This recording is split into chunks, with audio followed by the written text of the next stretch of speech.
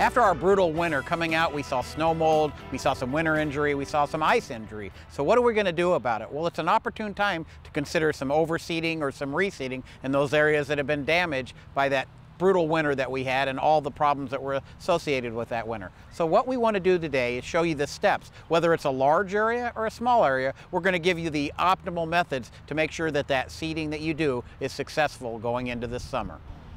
Depending upon the extent of the damage, you can be very aggressive in large areas or less so on small areas. Let's talk a little bit about what you would do in those smaller damaged areas. One of the first things you need to do is remove the debris of that dead or soon to be dead turf. So you can use a rake and lightly rake the area, get as much of the debris off there as possible. If you're using a stiff-tined rake, you can also use that to create small little holes or perforations to receive that seed.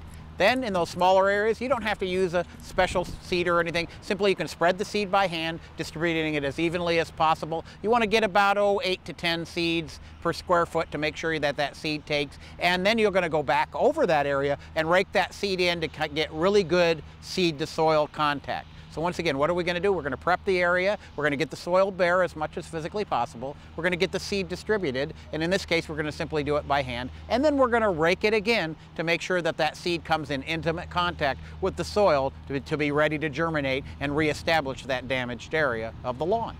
When reseeding large areas, one of the most research-proven ways to do this is with the use of core aerification. Many of you know what core aerification is, sometimes referred to as plugging, but simply a hollow tine connected to a machine is pushed into the soil. It physically removes that soil and brings it to the surface, creating the perfect hole for reception of that seed. The seed falls into that hole. It may germinate down in the bottom of the hole or even catch on the sides of the hole. But the reason this is such a good way to do it is that that seed then germinates, and it may be 2, 3, 4 inches long before you are mowing that turf. Obviously the turf around here is in pretty good shape and it's going to need to be mowed long before that seedling is ready to be mowed, but by giving him that protection of that core hole makes it a perfect environment for that seed to come up and then not see the mower until it's got a good active root system on it. Now let's review what we've talked about.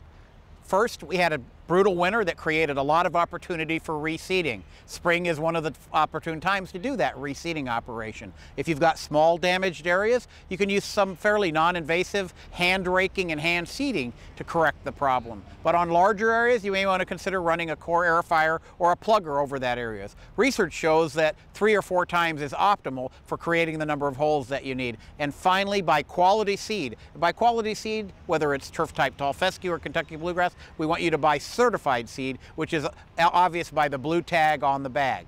Blue tag indicates that that seed is genetically pure and relatively free of weed seeds. So that's a simple stepwise progression on how you want to reseed these damaged areas.